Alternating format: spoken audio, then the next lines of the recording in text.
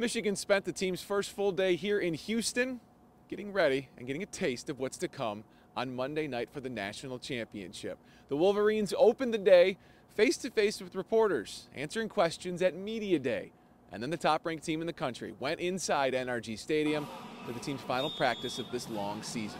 Everything the Wolverines have worked for and not shied away from saying they wanted is right in front of them. The goal is to win the national championship, nothing less. It was always, for us, Houston or bust. And I even said it, I believe it was back in February at one of the Michigan basketball games, and I had the mic in front of the Chrysler Arena. And I told the fans, I promise you we're going to win a national championship. And we haven't done it yet, so we have to make sure we just stay locked in this week. Yeah, I thought it was possible. I mean, right then and there, right when we walked off that field, right when JJ said we would be back. I thought it was possible. And then to watch the repetition every day of what our guys were doing, how they went right to back to work, what our guys do on a daily, weekly, monthly basis speaks so loudly.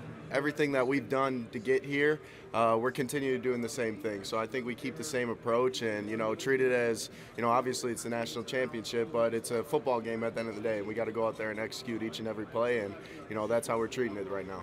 Harbaugh said when he arrived here after the long flight from Michigan that he fell asleep before the flight even took off. With his feet fully on the ground now and about 48 hours away from kickoff, preparation, he said, will go through to the last minute.